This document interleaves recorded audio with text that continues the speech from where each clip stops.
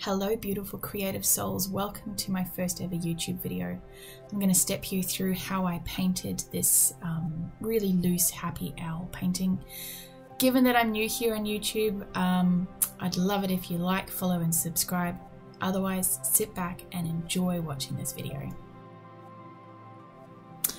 Okay, so what you're seeing here is me actually laying down clean water onto the paper, and then I'm dropping my watery paint into it. This technique is called wet in wet, meaning you wet your paper with clean water and then you drop your paint into it. And the reason I use this technique is it allows me to get a real soft layer down, and also it does a lot of the hard work for me. I don't have to work so hard to push the paint around because the water's down there.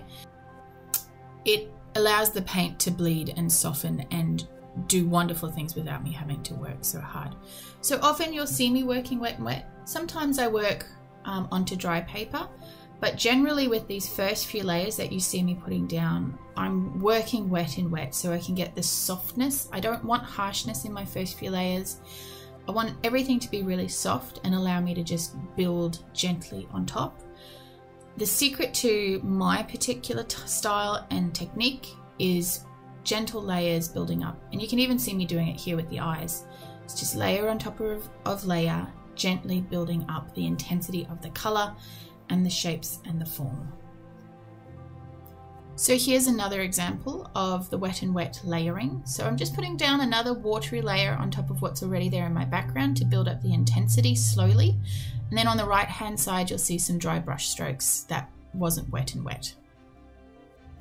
So now what you'll see is I'm working on the crispness and the detail of the eyes, using a few different blues to get my lighting right, and just dropping in the sparkle of the eye with gouache or white acrylic.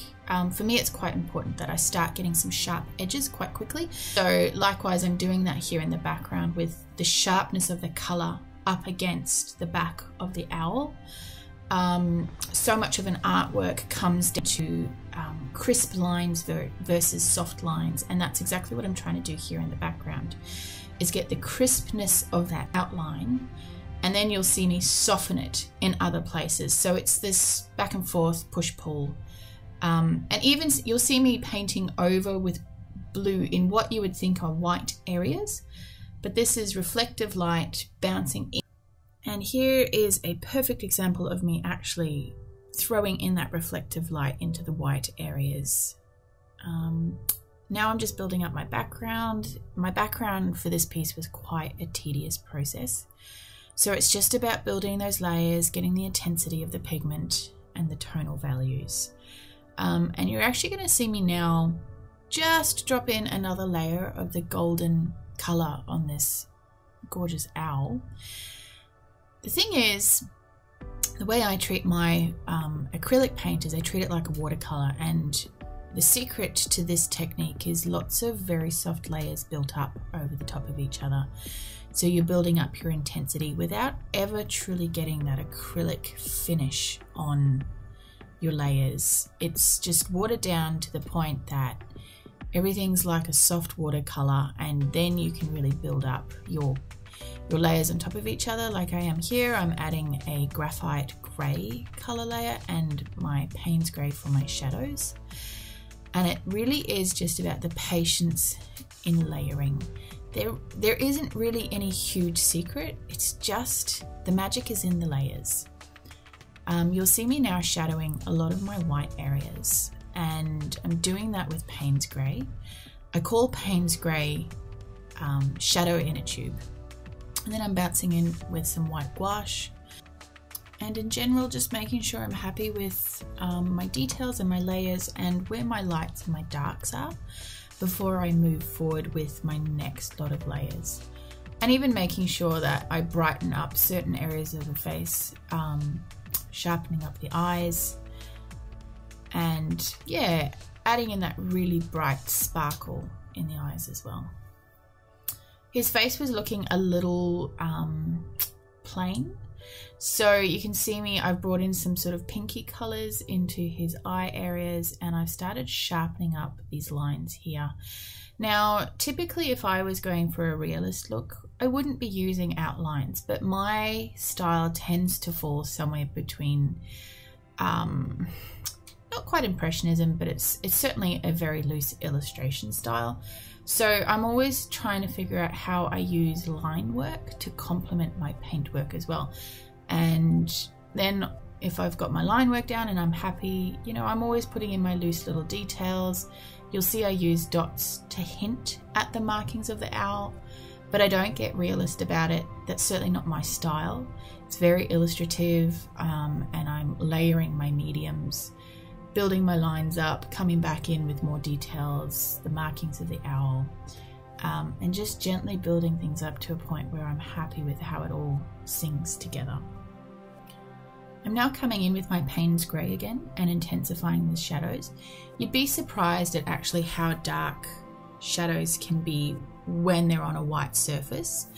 And it was really important for me to get this piece really moody. I did battle with my blues, and blue is quite a tricky colour. You're always got to make sure you're sort of balancing the warm and cool tones. And yes, blues can have warm tones. So the way I had to counteract my really, really warm blues that you can see in my background there was then layer in Payne's Grey as my shadows within the owl. And I put a lot of Payne's Grey and Prussian blue into the background. Payne's Grey and Prussian blue are definitely on the cooler end of blues.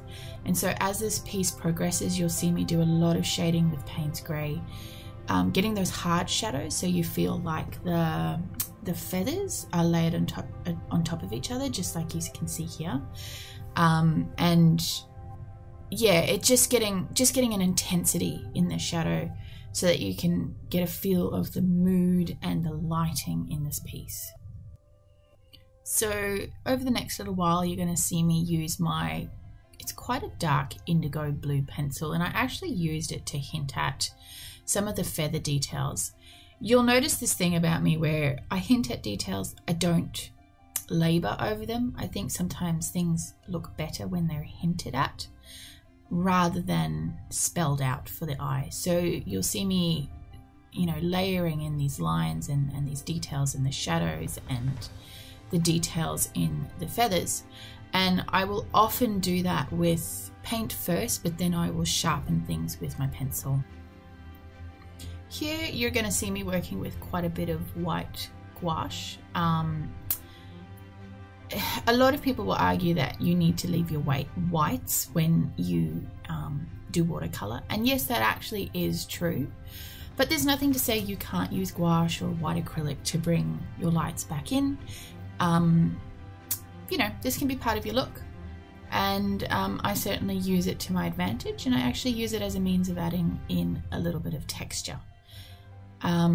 Now I am layering in my pencil again, just making sure I'm getting all of my details sharp. I had lost some of my details in the claws there of the owl, and although I've already got some blue layered over that, I actually didn't worry too much about it. I don't get finicky if things have been covered over or I haven't been so neat in painting, because the more layers you add to something, the more details you can pull out if you're clever about it. So yeah, didn't stress about this. And as you can see here, I'm painting, pulling out details in different areas, adding more of a golden tone, like a reddy golden tone to the golds, popping some white back in. So this is sort of, it's a real back and forth process. Sometimes I don't know exactly where I'm going next and I have to sit and look at it for a while. Yeah, so you can spend a little bit of time not sure what you're doing, but eventually you get your direct. So right about now is when I start looking at my background and starting to feel like it needs a lot of work. I was kind of happy with where my owl was at, but now is when I have to really sort of hustle to get my background to where I want it to be. It didn't have the interest and the richness and the layers I wanted in it, so now I've got to work really hard to bring that in. And to be honest, I wasn't actually sure I was going to get it. And there's a point coming up here as I'm dropping in the white layers that I thought, oh, I don't know if I've ruined this or not. But the beautiful thing about working with acrylics and working with a very high grade paper is you can layer it. So I put in the white areas as some points of interest and light, but realized they were just too much. So you'll see me gradually start dropping those back with my very watery, inky layers of paint. And you'll even see me like squeeze my brush coming up to drop in the inky layers of paint. And I often do this. I drop the paint in, like literally like drops of it, and then just let it dry. And then see, like here, then it's really rich and inky, and then I've got some interesting shapes to work with, and it's those shapes that I'm actually looking for. It's those positive and negative shapes that you'll see in a little bit I actually pull out with a pencil. And you'll see this rice sitting here. What I actually did was use that to build in some more texture. I like the granular look it puts in my artworks and my backgrounds. The trick is actually being patient enough for it to dry, because you can't really blow dry it. So yeah, that's added that really lovely granular texture. And you'll see that actually now my background has that richness.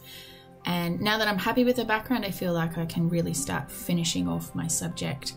And I'm using a very, very dark Prussian and Payne's grey mixture on my brush to build up those lines. I'm popping some whites back in that I felt I'd lost.